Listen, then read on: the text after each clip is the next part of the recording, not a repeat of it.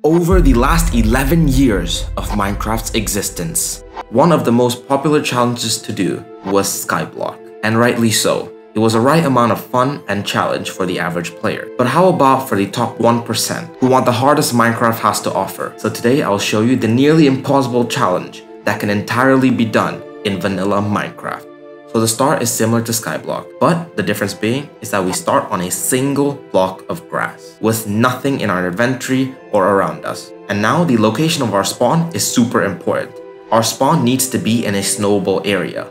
So basically when it rains, so instead of rain, we get snow. You'll see why this is super important, which means we need to either spawn in a mountain biome or any other snowing biome. So it means our spawn is already limited to the snowy tundras biome, the ice spikes biome, and the snowy mountain biome. And this spawn already has a super low chance of happening.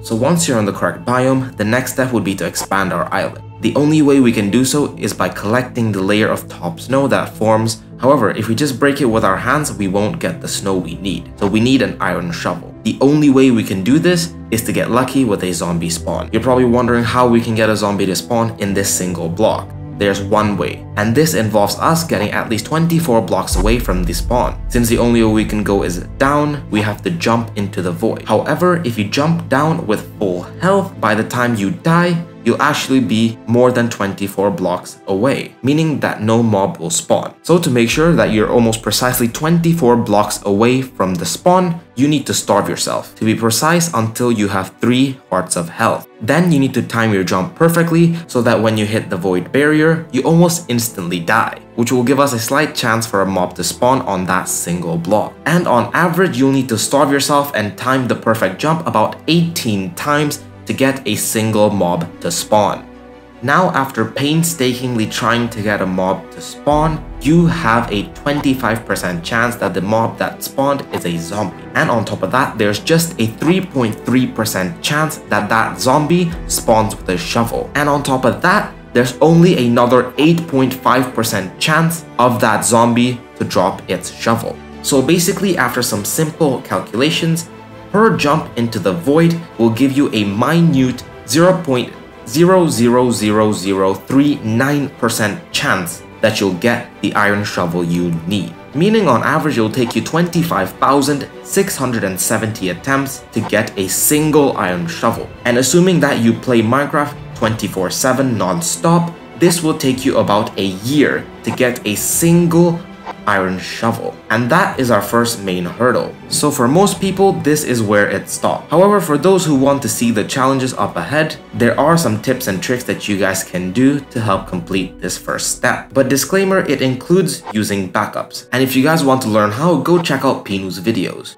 Now that you've painstakingly obtained your iron shovel, there's one thing left to do. And that is to wait until it snows. And once it does, you want to break the top snow layer to get snowballs, which you then can convert in your inventory into snow block. Now that you have full blocks, you can place these next to your grass block and expand your island. And this is when you have to start praying that your shovel will last long enough to get you at least 23 snow blocks, as that is the minimum amount of blocks you need to be able to move on with this challenge. And sadly, if your shovel doesn't make the cut, you'll have to repeat the entirety of our initial steps to get another iron shovel. And once you've obtained these 23 snow blocks, you'll have to place these in a single line, which will mean that your island will be 1 block by 24 blocks long. That number 24 is super important, as it will allow you to just stand on one end and wait for mobs to spawn on the other, therefore allowing us to a lot more resources. Now that you have a little more access to both passive and hostile mobs, you'll need to expand your island until you come across a taiga biome. And these biomes cover a small 11% of the entirety of the Minecraft world, meaning that you'll have to expand your island anywhere between tens of blocks to thousands of blocks. Afterwards, you'll have to wait until foxes spawn. Once a fox spawns, it actually has a 20% chance that the fox spawns with an item in its mouth. On top of that, there's a 1% chance that this item is an emerald. However, when killed, they actually have a 100% chance of dropping the item they're holding. Meaning there's just a 0.02% chance of us getting an emerald for each fox spawned. So with again a bit of math, that means that we need to wait until at least 500 foxes have spawned to guarantee us a single emerald. However, my friends, a single emerald is not enough. We need at least 3 to continue with this challenge. Once you've somehow gathered all these emeralds, you'll have to wait for a wandering trader to spawn, who has a low chance of just 5% of spawning in an open area. And his trades are random, but we need to hope he has the trade that we're looking for. And that is the moss trade. He will give us 3 moss blocks for a single emerald, and we need to buy 3 of them, which will leave us with 9 moss blocks, which is the minimum we need. Because now with our 9 blocks, we can make a 3x3 square and bone meal it, which will give us a chance of getting an acelia bush, which when bone mealed can turn into a full-on tree. And this is our infinite source of wood and also infinite source of dirt. And this is because in the latest edition of Minecraft, when the tree is grown on top of a moss block, the moss block will turn into a rooted dirt block, which then with our shovel can be turned into a path block, and once we place a solid block on top of that, it will turn into a normal dirt block. Now that we have a sustainable source of wood, blocks, and food, we need water. To get yourself water, you need a cauldron. And to get this cauldron, we need to kill zombies, meaning you'll need to build yourself a mob grinder, as zombies when killed have a 3 to 4% chance of dropping iron ingot. And once we've killed about 275 zombies to guarantee ourselves at least 11 iron ingots for a bucket and cauldron, we then can take our cauldron and place it under direct skylight and wait for it to rain. Not snow, rain. And after enough time, the cauldron will get full and we can use our bucket to pick up the water, and boom, now you have a water bucket. And actually, that's all you can do if you guys want to keep it 100% vanilla.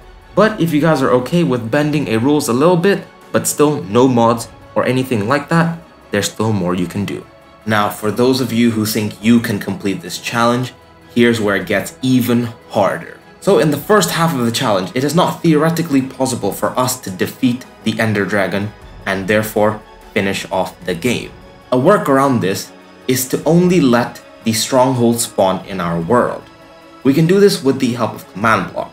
Now, the only way you can locate it in your Skyblock world is to take the exact seed of this world and then make a new world with the same seed, but with normal terrain generation. Then, without cheating, you're going to need to basically speedrun that world and get all the stuff you need, go to the nether, get blaze rods, then get yourself Eyes of Enders.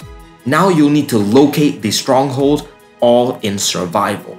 Now that you know the exact location of your stronghold, then you should gather all the resources and slowly bridge over. Again, this could be just a couple hundred blocks all the way to almost 1,000 blocks away. Now that you've finally made it to the stronghold, you have access to lava. Now this is where it gets interesting. With the help of the lava, you can now make a cobblestone generator, giving you infinite access to cobblestone, meaning you have infinite access to both wood and stone. Since the stronghold contains exactly 13 sources of lava, you'll have to get yourself some buckets and start gathering up the lava and bringing it back to your base, as now you'll need to make yourself a nether portal. Once you have correctly built your portal, making sure not to accidentally waste any of your lava sources, you'll have to find a way to light this portal. Since there's no flint and steel, there's only one way of doing it, and that is to lead a trail of fire into the portal, causing it to light up. To do this, put some burnable blocks near the portal, light them using lava. Then you're going to want to wait for the fire to spread into the portal, causing it to light.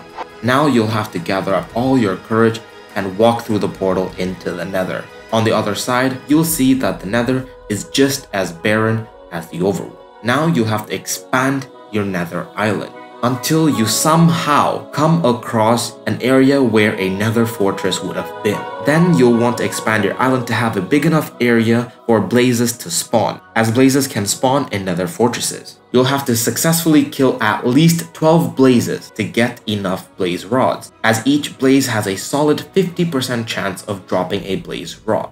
And we need to get at least 6 rods, as that equals to 12 blaze powders. Gold. That is the next resource we need. The only way we can get it is by killing zombie piglin. since manually killing them would just lead us to dying over and over and over again, you're going to want to build another farm, a piglin farm. After building a decently sized one, you should be able to get enough gold to move on to the next step, which is bartering with the piglin. If you're lucky enough for some piglins to spawn on your island, you are going to want to trade your gold with them. And from the massive list of possible items we can get in return, there is a 2% chance that they will give us anywhere between 2 to 4 ender pearls, which means that a maximum of 300 trades must be done to obtain at least 12 ender pearls. Meaning, to be safe, you'll just need to get 300 gold ingots. And to anyone that's made it this far, you're almost done.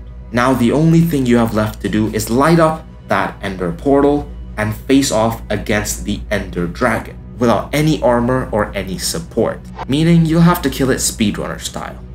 So if you're able to do all of this, in theory and statistically, after about 5 years of non-stop Minecraft, that's it. You've done it. You've completed the hardest possible challenge in Minecraft.